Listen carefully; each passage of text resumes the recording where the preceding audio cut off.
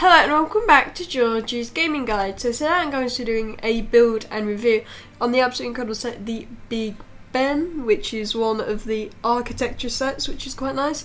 So the set number is 21013 and this set is made out of 346 pieces. Now this set measures over 7.7 inches or 19.4 centimeters tall, 3.8 inches or 9.6 centimeters wide, and 3.1 inches or 8 centimeters deep. So on the front it just shows the whole thing. Then on the back we've got a couple, or just a few different things about it. The first one's in English, the others are just in different languages.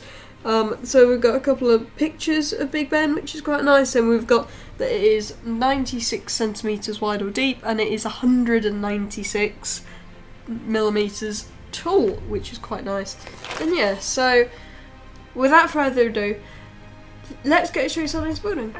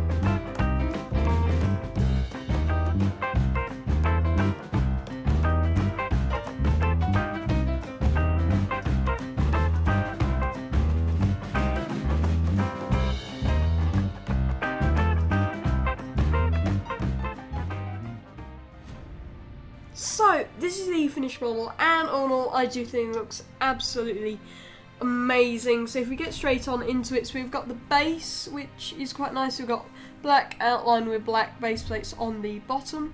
Then we have got a bit of greenery here, and then it looks like we've just got like stone as for the pathways that would be around it, which is in, again, plates, which is quite nice.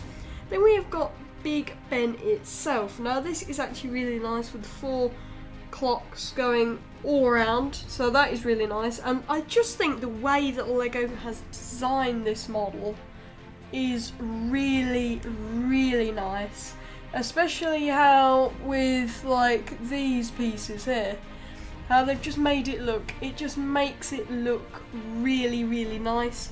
And in the book itself there is, like, till page 11 I think, it's all different facts about the tower, and then every so often when you complete a certain bit of the build it will also show certain facts about Big Ben as well, which is really, and when I did say the tower I meant Big Ben, and it is just an absolutely amazing set in my opinion. The piece usage is really nice and it is a very good architecture set.